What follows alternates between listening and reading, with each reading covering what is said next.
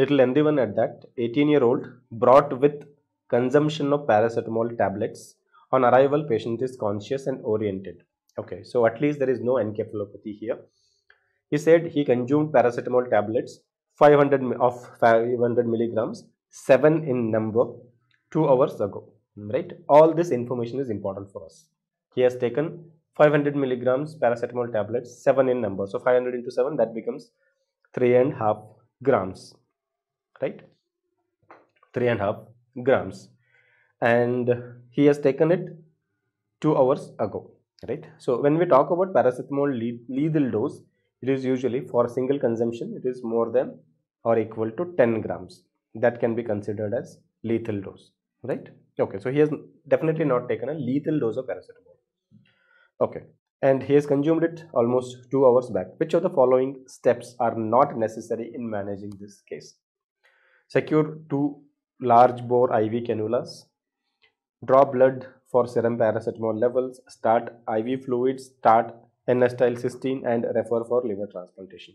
So based on these 5 actions, right, the answers here are basically combinations of these actions. So pick up which actions are not necessary for this patient. Right, you have a patient 18-year-old in your emergency room who has consumed 3.5 grams of paracetamol 2 hours back. Conscious wise, he is conscious and oriented. So right now there is no hepatic encephalopathy. As such, we know that the paracetamol will not immediately cause hepatic encephalopathy.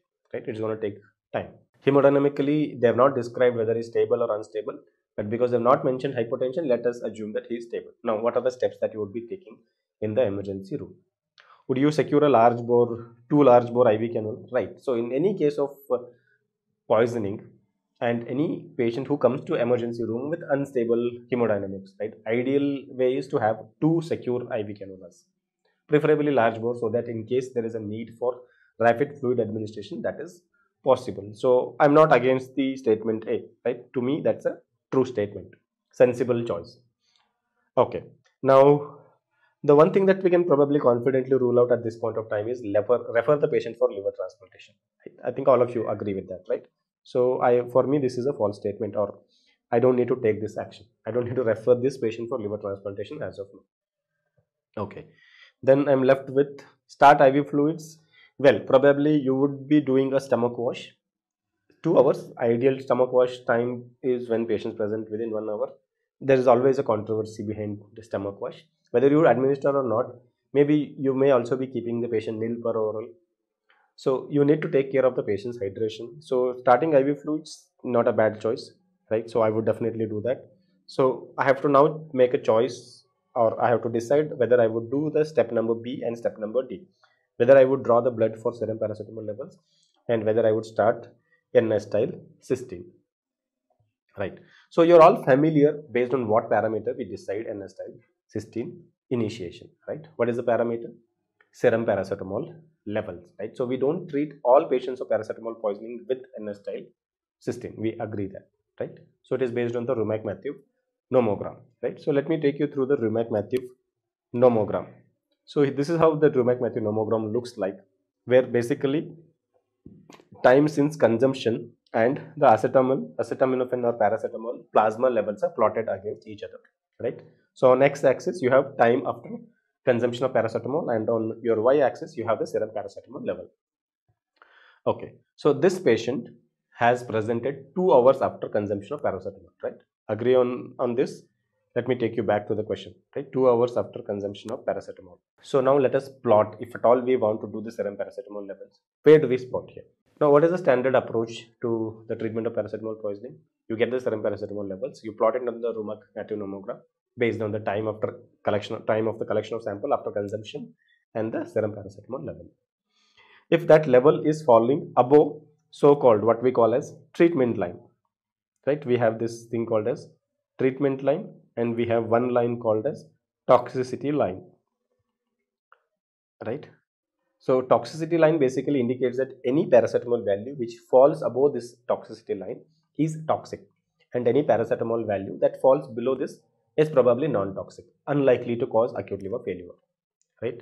But to account for possible errors in estimation and collection of samples and dilution, we keep the treatment line little lower, right? So we keep the threshold little lower. So that lowerness is by 25%, right? So 25% lower the toxicity value for that particular time, right?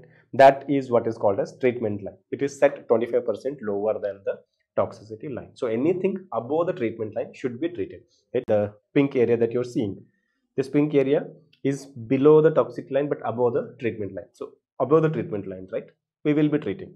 If paracetamol values fall anywhere above the treatment line, we will be treating that with N-acetylcysteine, right? Okay. Now one thing you will see here is the line is missing for 4 hours, right? So it starts after 4 hours of consumption, not before that. The reason for that is when you consume paracetamol in the therapeutic doses, right, the peak is usually reached by around 2 hours when you have consumed paracetamol in therapeutic doses. Like you take a dose 650 or 1 gram of oral paracetamol, your peak is reached around 2 hours, right? That's what we also personally experience. Like when we are going through headache, 1.5 to 2 hours after we have consumed the paracetamol tablet, we notice the improvement because the peak effect appears by then. But when we give someone the toxic dose, right, toxic dose generally is defined as 4 grams. So when you give someone a toxic dose, when the paracetamol is going to peak, obviously absorption is also impacted when you give a larger dose because the absorptive mechanism is saturated. So the peak is seen at around 4 hours, right? And the peak plasma paracetamol values are the major determinant of the hepatotoxicity, because when it is at peak, right, the amount of NAPQI generated will also eventually peak, and at that point of time the glutathione supply may not be adequate to convert all that NAPQI into non-toxic metabolites, so liver injury ensues, right? So because of that, any paracetamol values done before 4 hours is not predictive of the liver injury, right? So that is why we don't do it before 4 hours of the time from consumption. So only 4 hours after the consumption we can do the first paracetamol sample. A patient, let me say patient presents with paracetamol poisoning 6 hours after consumption. Immediately you can draw the paracetamol levels, because here you can plot 6 hours. You can plot. Let me say the patient's paracetamol levels are 100 and he is presented 6 hours after consumption, right? 6 hours, his paracetamol levels are 100, right? So it falls below the treatment line. I probably don't need to treat the patient with N-acetylcysteine. I can just extend the supportive care. Another situation, patient is presented 8 hours after consumption and let me say patient's paracetamol levels are 300, right? So 300 will fall somewhere here, 8 hours after consumption. So it is definitely above the treatment line. I would end up treating the patient with N-acetylcysteine, right? So the earliest we can interpret is 4 hours after presentation. Now that begs a question, what do you do if patient has presented within 4 hours of consumption? You do all the necessary basic steps, right? If stomach wash you want to give, if he has presented within 1 hour, do it.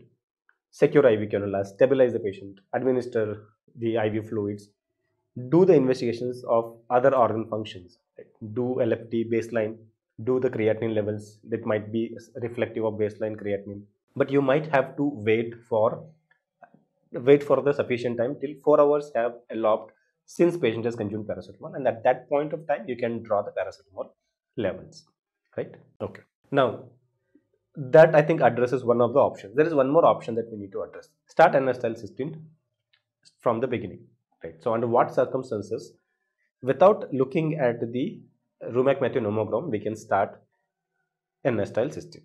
Okay, so this can be another important MCQ. So N-acetylcysteine, I shouldn't say just should be started without relying on rheumatic nomogram, under certain circumstances. Okay, so I'm just giving you the quick summary of the parameters. Number one, if patient has consumed lethal dose of paracetamol, right?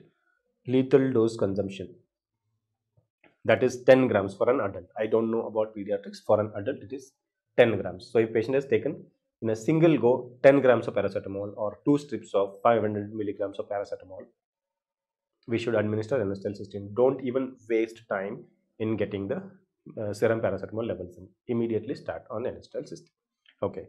Second circumstance, this rheumatic nomogram predicts the hepatotoxicity of the particular paracetamol level in a normal individual with a healthy liver, right? So those who already have a compromised liver, probably lower dose may be toxic. So again, the nomogram is not applicable, right?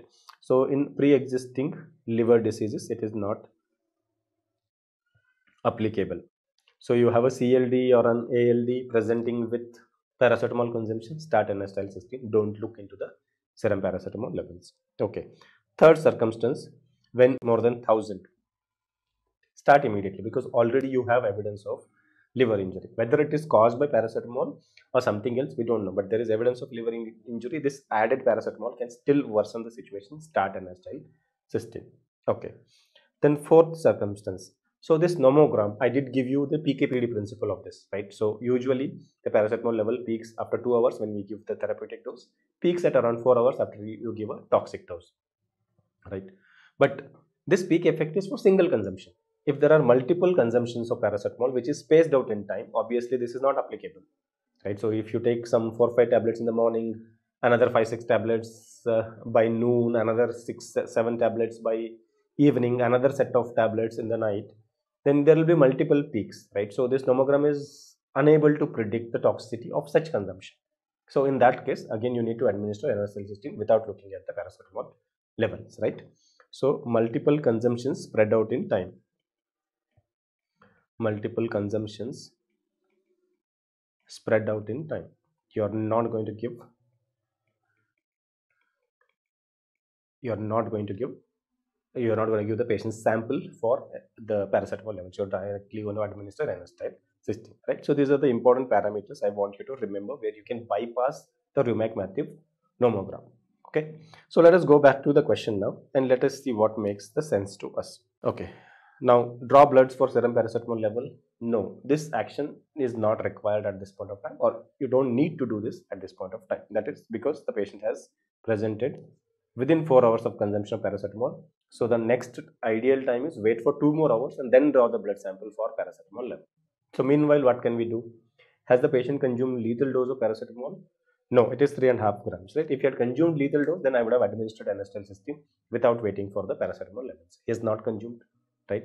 It is toxic dose or subtoxic dose, not lethal dose. So I don't need to do an N-acetylcysteine administration, right? So neither my statement D is true. It's also a false statement. I don't need to start IV N-acetylcysteine. Neither I need to draw the blood paracetamol levels right now. So that's also false, right? So question was asking which of the following steps are not necessary in managing this case. So B, D and E, right? These are the unnecessary steps. So among the answers given, which one is correct one? Right. So option B is the correct one, right?